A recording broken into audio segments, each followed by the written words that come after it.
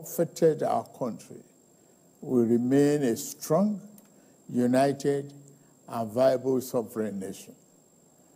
Dear compatriots, our independence anniversary gave us another chance to reflect on how far we have gone in our journey to nation building and to renew our commitment to building a better nation that will serve present and future generations of Nigerians. While we celebrate the progress we have made, as people in the last 64 years, we must also recognize some of our missed opportunities and mistakes of the past if we are to become one of the greatest nations on earth, as God has destined us to be. Our mistake must not be follow into the future. My administration took over leadership of our country 16 months ago at a critical juncture. The economy faced many headwinds and our physical security highly impaired. We found ourselves at a distant crossroad where we must choose between two paths: reform for progress and prosperity, or carry on the business as usual and collapse.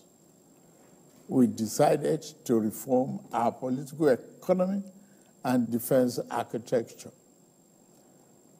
On the security front, I am happy to announce to you, my compatriots, that our administration is winning the war on terror and banditry.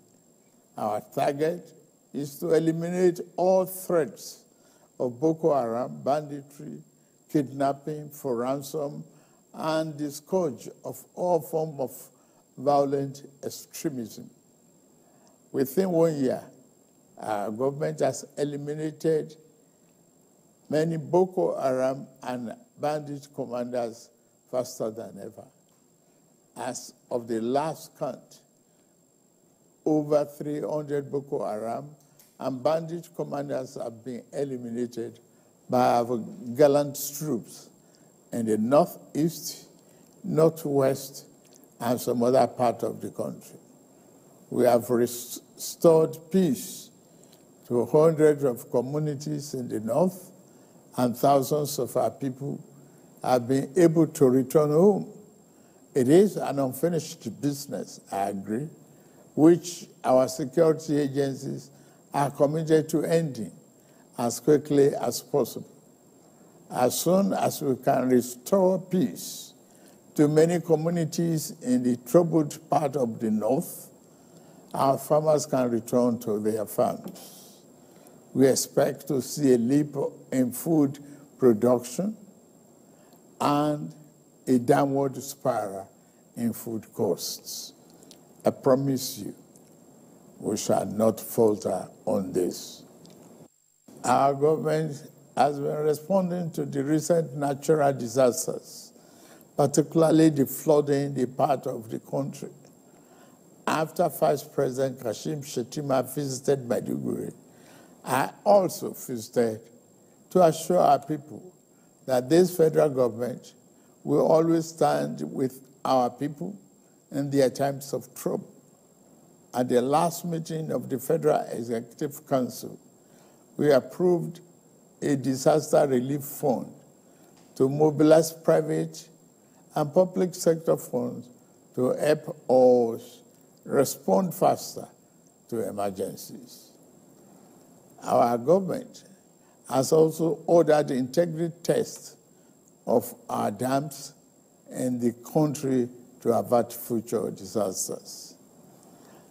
The economy is undergoing the necessary reforms and retooling to serve us better and more sustainably.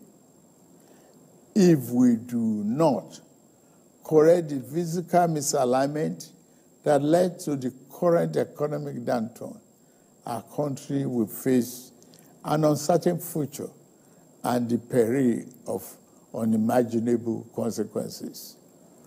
Thanks to the reform, our country attracted foreign direct investment worth more than $30 billion in the last year. Fellow compatriots, our administration is committed to free enterprises, free entry, and free exit in investment while maintaining the sanctity and efficacy of our regulatory processes. This principle guides the divestment transaction in our upstream sector, where we are committed to changing the fortune positively.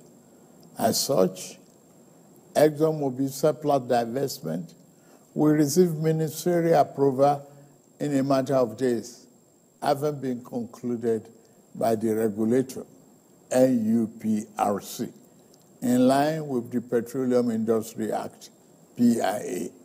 This was done in the same manner as other qualified divestment approved in the sector. The move will create vibrancy and increase oil and gas production positively, impacting our economy. The more disciplined approach adopted by the central bank to monetary policy management has ensured stability and predictability in our foreign exchange market.